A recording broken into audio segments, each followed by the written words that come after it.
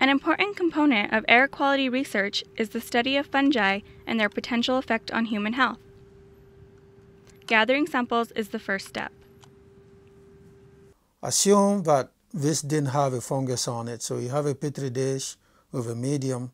So we will take it and we'll put over the simple device over here. We'll take the lids off and let it expose outdoor.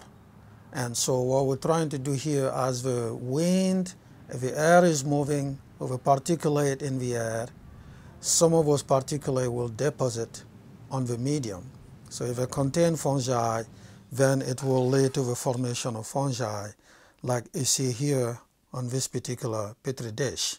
So this actually came out outdoors, and once we get this, then we incubate the plate, meaning we'll let it go through a certain time at a given temperature so that the organism particle that have been trapped here will get a chance to grow. And once we get the chance to grow, then we go in and try to identify them.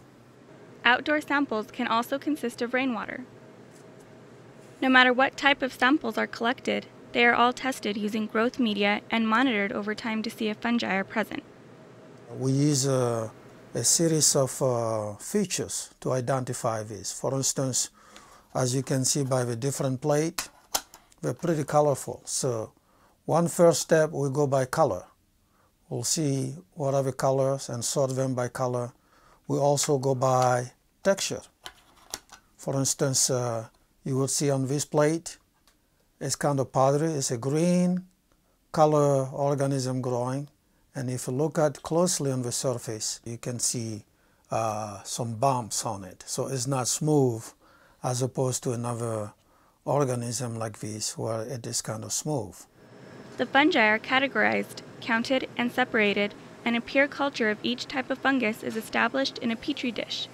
They are studied under a microscope and may be subject to DNA analysis for more specific identification.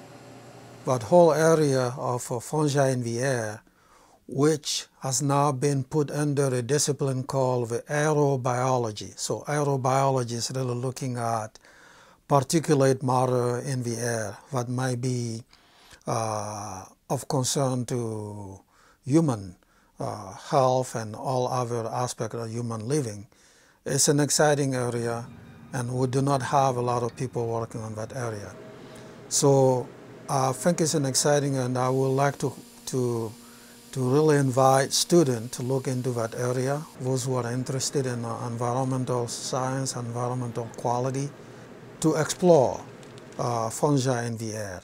And it has a real possibilities that many of the problems that we have, like valley fever or other pulmonary diseases related to air quality, that someone can come up with a management system to help people deal with this. Since they're Iran, they're always Iran, they will be Iran, they're not here to go.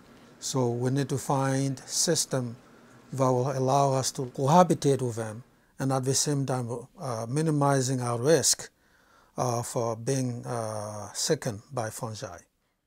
For more information on air quality along the border, please visit nmborderair.nmsu.edu. This project was funded by the New Mexico Department of Health, Office of Border Health. The proceeding was a production of New Mexico State University.